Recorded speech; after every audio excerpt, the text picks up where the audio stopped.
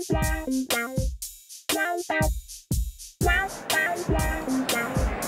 call the 10th year anniversary the golden anniversary?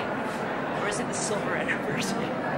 This is our golden anniversary, 10 years of the Armory show. With you, Megan.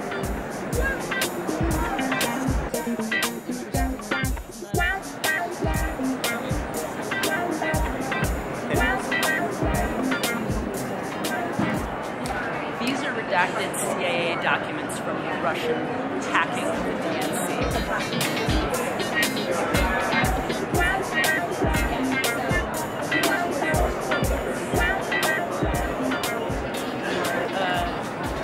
Chicago, remember that?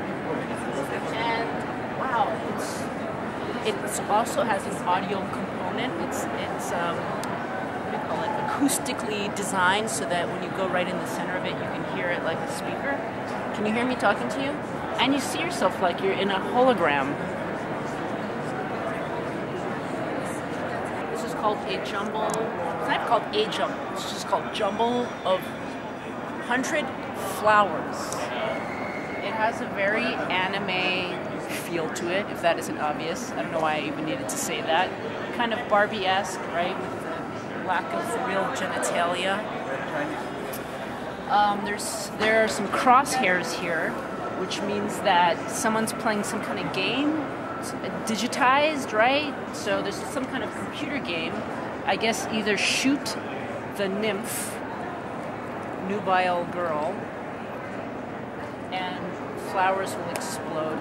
So I guess my summation of this piece is in its kind of frolicking, juvenile appearance, it's actually quite violent. And it reminds me of this article I just read in the New York Times, penned by Gloria Steinem, where she talks about the difference between chick-lit and prick-lit. And basically prick-lit being over-masculinized ideas that men have about what they think they should be consuming as art and culture, and basically anything demeaning to women is pricklit. The artist is Peter Stolte. He created this photo booth that takes pictures of people's eyes with the silhouette captured inside of it. And it's the whole idea of the eye being the window to the soul. I think this is really an example of how his styles work, this intricate kind of weaving together of things in a tapestry that has multi-layers of not only physical objects but interpretations.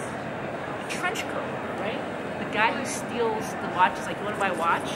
Right? There's that. I don't know what that is.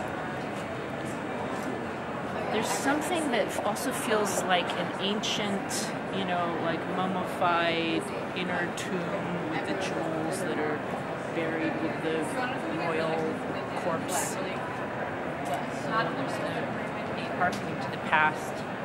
There's just this turquoise-ish colored stuff and these wings, and you think of Egypt or Nubian Empire.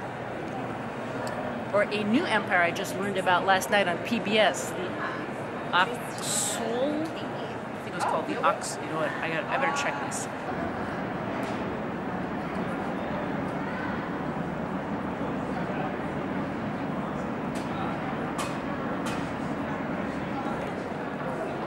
Okay, actually, Megan corrected me. The 10th year anniversary is the TIN, T-I-N anniversary. So, in honor of that, Megan, I present to you this watering canister for our 10 years together. Thank you. The most precious item. Actually, tin is a very precious metal. Without it, we couldn't do a lot of things in this world. Make paint, make mordants for dyes, building material, solder, canisters that hold things. Ceilings. It's an alloy for other metals that are precious. I don't know. A lot of things.